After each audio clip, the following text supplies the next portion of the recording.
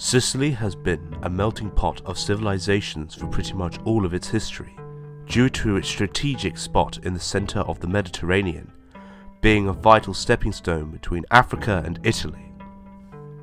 This was the case during the early years of civilization in the region, with the island essentially being split into two zones of influences.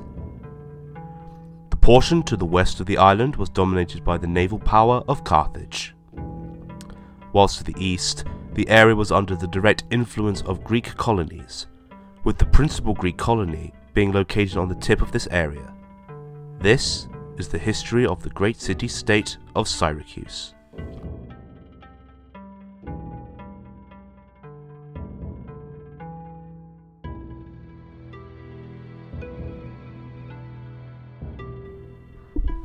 Syracuse and its surrounding areas have been inhabited since ancient times, as shown by the many villages of the area such as Stentinello, which later gave its name to the unique culture which sprang up on the island, had already established a trading relationship with the Mycenaeans, a warlike culture which had taken root in Bronze Age Greece.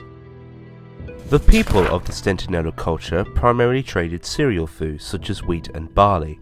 However, they also developed industries of specializing in obsidian, bone, and pottery.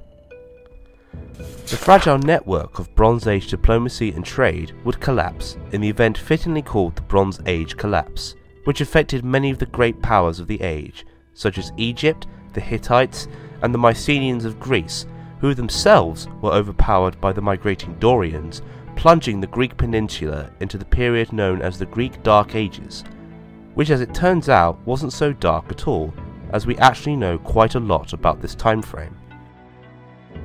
Out of this time frame, a few Greeks from the Greek cities of Corinth and Thene, led by the colonizer called Archios, set out from their mother cities in search of new land to set up a colony, eventually arriving in Sicily and founding a city in either 734 or 733 BC.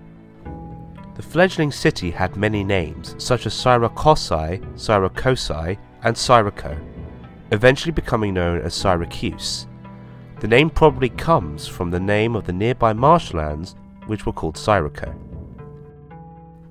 Given how quickly Syracuse became an established colony, it is likely that this colonization was a planned event, most likely orchestrated by Archios. Archios laid out how the property would be divided up for the settlers, as well as plans for how the streets of the settlement should be arranged, even going so far as to detail how wide they should be. The central hub of the new city was the small island of Ortygia, a small island just off of mainland Sicily.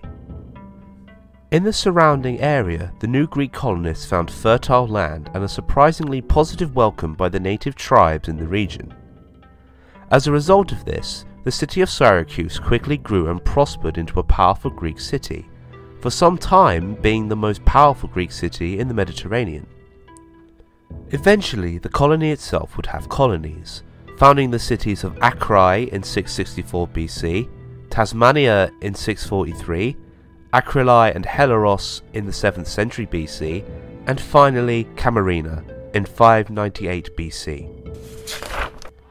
As the founding members of the city, the Gamoroi held power until they were expelled by the Kilicheroi, the lower class of the city. However, this power of the people did not last that long, with the Gamoroi returning to power in 485 BC, mainly as a result of help from Gelo, the ruler of Gela, a nearby city to Syracuse. Gelo himself would move many of the inhabitants of Gela, Camarina and Megara to Syracuse, building the new quarters of Teach and Neapolis outside the walls. Gelo continued his building reforms, including a brand new theatre. This theatre resulted in a flourishing cultural life, attracting many from the Greek mainland who began to migrate to this new hub of culture, resulting in Syracuse becoming a dominant power in Sicily. However, as stated before, Syracuse was not the only power in Sicily. The Carthaginians had been occupying the western portion of Sicily for some time now, and the growing power of Syracuse meant that war with the city-state was simply inevitable. In the resulting Battle of Himera, Gello and his allies decisively defeated the Carthaginian forces led by Hamilcar. In celebration of this massive victory, the people of Syracuse erected a temple dedicated to Athena, the Greek goddess of wisdom and warfare, to commemorate the event. With their power secured, Syracuse grew considerably during this time, with its walls encircling an area of 120 hectares in the 5th century. However, this did not stop the people of Syracuse building outside of the walls, with the population under the city's control being around 250,000, with the city itself having a similar population to that of Athens. Gelos's successful reign eventually came to an end, with his brother Hero succeeding him. Thank you for watching and listening. If you like the channel, consider supporting us over at Patreon. All of our sources are listed and linked into the description below.